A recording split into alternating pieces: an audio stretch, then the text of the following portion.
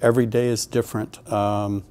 So today I was over at what we call the Green Tech building, where the JPSS mission's going on. That's a joint work with NOAA. NASA and NOAA work together on, and the TSIS mission is our focus there, sometimes called Free Flyer mission.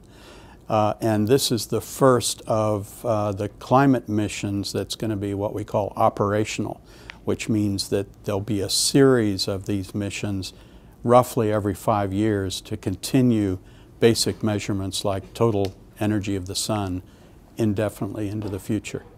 Other measurements like that are on the J1 satellite. They measure total ozone in the atmosphere.